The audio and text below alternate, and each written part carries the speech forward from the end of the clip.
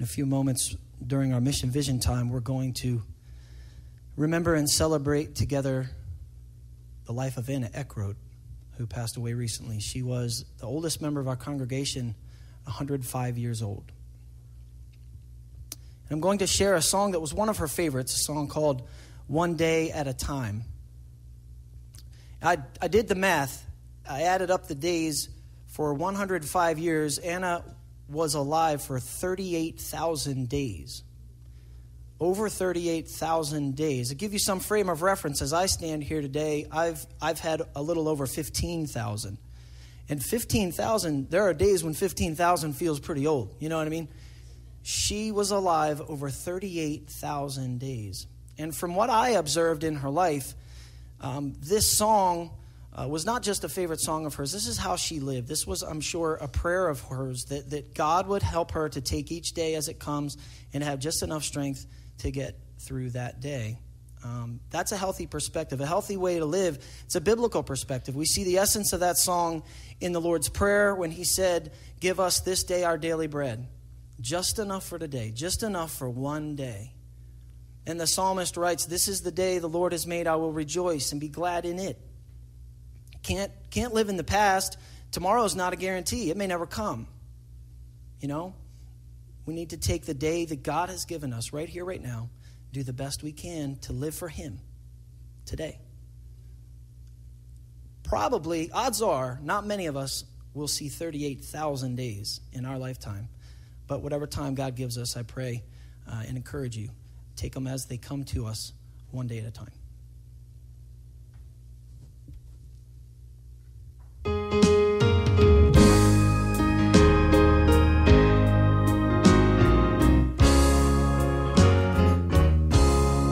I'm only human. I'm just a man. Lord, help me to be what I should be and all that I am. Show me the stairway that I have to climb. So for my sake, teach me to take one day at a time. One day at a time, sweet Jesus. Well, that's all I'm asking from you. That you give me the strength to do every day what I have to do. Yesterday's gone, sweet Jesus, and tomorrow may never be mine. So for today, show me the way, one day at a time.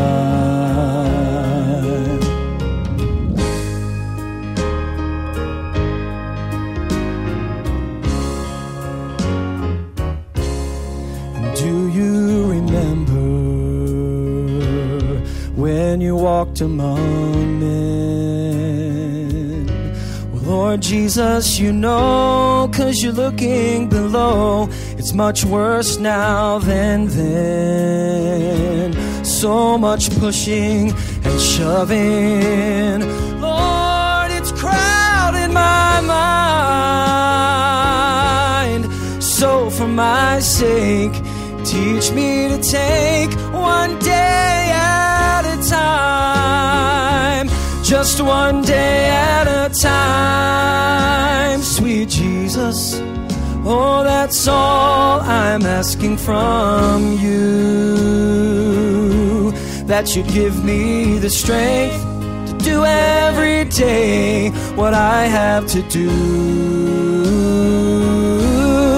Yesterday's gone, sweet Jesus, and tomorrow may never be mine. So for today, show me the way, one day at a time. Yesterday's gone, sweet Jesus, and tomorrow may never be mine. Lord, today, show me the way, one day at a time, one day at a time.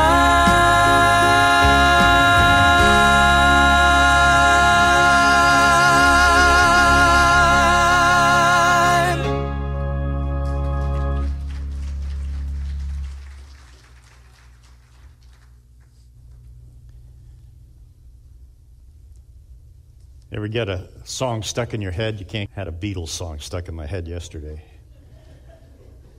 Over at my son Scott's painting the outside of his house, and I started singing it, and after a while I said, Scott, I can't get that song out of my head. So he gets out this thing. Who's that gal? Alexa? Something like that? So he says, Alexa, play the Beatles. So now I've got a whole bunch of Beatles songs stuck in my head. But there's a song that'd be good to stick in your head, wouldn't it? One day at a time, Jesus. Anne Eckrote, born July 26, 1912, passed away August 18th, 2017. Passed away from earth, but she's in heaven. I needed the quiet, so he drew me aside into the shadows where we could confide. Away from the bustle where all the day long I hurried and worried when active and strong. I needed the quiet, though. At first I rebelled, but gently, so gently, my cross he upheld. And whispered so sweetly of spiritual things, though weakened in body, my spirit took wings to heights never heard of when active and gay. He loved me so greatly, he drew me away. I needed the quiet. No prison my bed, but a beautiful valley of blessings instead, a place to grow richer in Jesus to hide. I needed the quiet, so he drew me aside. Alice Mortensen, one of Anna's favorite poems. There's so much that could be said about someone who lived on our planet 105 years. Indeed, when Anna turned 100 years old, her daughter Jerry introduced her on one occasion as, quote, "This is my mother. She was born the year the Titanic went down." To which Anna quickly replied, "But it wasn't my fault." She was married to a coal miner for 50 years, and I believe that some of her toughness, and she was tough, some of her toughness came from life in the coal mountains of Pennsylvania. I pastored there 13 years. Those folks have to be tough. That's tough life there, mine and coal. So in over a century of life on earth, Anna lived through the transition from the horse and the buggy to the automobile. She lived through 2 world wars and the Great Depression. She was alive before Arizona became a state. She experienced the arrival of television, space travel, computers, and cell phones. Indeed, she saw the telephone change from something you cranked to something you dialed to something you pushed buttons on to something you could command by your voice. She also experienced refrigeration change from an ice box to a refrigerator to a frost-free refrigerator. I shared that in the early service, and all of a sudden it occurred to me that so have I. And so it went throughout her lifetime. In one of the most rapidly changing centuries of human history, Anna witnessed a lot of change, and not all of it was good. Among her talents were things like sewing. She could sew dresses. She indeed used to outfit all of her daughters when they were young. She would write poetry. I have some of her poems. I just couldn't find them. I looked and looked. I got them somewhere. Good poetry. She loved gardening, and she liked playing the piano. I didn't know that about her, that she played the piano. In fact, I'm told she would often play and gather her 4 daughters together as they sang 4-part harmony in the living room. I wish I could have been there for that. One of my fairly recent pastoral honors was to baptize Anna when she was in her 90s. Oldest person I ever baptized. I laughed when she said to me with that tricky smile of hers, "Pastor, don't you think it's about time?" She had that humor about her, didn't she? When her grandson Richard announced to her that he was going to his high school class reunion, she said, "Well, I would go to mine, but I'd be the only one there." She would say, don't buy me any green bananas. I might not be around when they ripen. She could laugh about some of the things in life that some people just become very depressed about. I got this note from her a while back. a few years ago now, I guess. She said, Pastor Bieber, I enjoyed your Sunday sermon. It hit home. Even the people in the pew in front of me, when you said everyone wants to be the boss, the two ladies pointed to each other and laughed. Maybe their problem was solved. And on the second page, she says, Pastor, your sermon on Sunday was outstanding and to the point, thank you. And then she cut out of a newspaper or a magazine. It looks like the kind of thing you would remember, Parade magazine that came in the Sunday newspaper years ago. Looks like it would have been something came out of that. It says, you can't see it too far away, but in big bold letters it says, leave it to Bieber. And at the bottom she wrote a little humor. She had the ability to laugh and bring laughter out. She enjoyed creation. There were always flowers and bird feeders around her house. And there's a quote that she took from a card Patsy and I had sent her that she kept in a prominent place. Here's the quote. The next time the sunrise steals your breath away, or a meadowland of flowers leaves you speechless, remain that way. Say nothing and listen as heaven whispers. Do you like it? I did it all for you. She liked poetry. She liked humor. She liked music. She liked creation. She liked the spirit of the game. Just ask anyone who ever played pinochle with her. She took it seriously. Those are some of the things she liked. But what she loved was her Savior and her family. Even when it was beginning to become more difficult for her to physically get around, I knew that on the first Sunday of the month, she'd be in the sanctuary. She would be right here to share at the table of the Lord with God's people. She didn't like to miss communion, and she loved her Lord. Anytime I asked Anna about her daughters or her grandchildren, the lights came on her soul. She just lit up. So happy to talk about them, so happy to reference them. And back a year or so ago, when Barbara had a really, really difficult time in her journey fighting cancer, and we weren't sure she was going to make it through that bout. Some of you may remember she was in the hospital and in a grave situation. Afterwards, after she got back home, I wrote a note to Anna just to encourage her. And she wrote back a little bit later saying, and I'll just read some of the phrases from it. A few weeks ago, I received a note from you concerning my children. I appreciate that. I've had Barbara for over 70 years. She was a good child, and now she is a very good friend of mine. Parents, let me just add something to that. Because I meet a lot of parents out there in the world who are not disciplining their children. And when I speak to them about that, they say, well, I'm afraid if I do that, then my child won't be my friend, and I want my child to be my friend. Anna could be tough as a mom. You ask her daughter. She could be tough. But she loved them, and they knew that. And they grew up to be her friend. Parents, we're not called to be friends of our children when they're young. We're called to be their parents. There's a difference. And if you'll be their loving parent and you'll discipline them and love them, they will grow up to be your friend. Otherwise, they may grow up to resent you. Just a footnote. Just something Anna reminded me of. She wrote a little bit later, I have been so fortunate to have 4 daughters. Thank you, God. I am so fortunate. She loved her family. Heavenly Father, I thank you for the example that Anna was to so many of us. What a joy to know her, to be called her friend, to walk with her through some dark valleys of shadows, not just her own, but those in the lives of her children.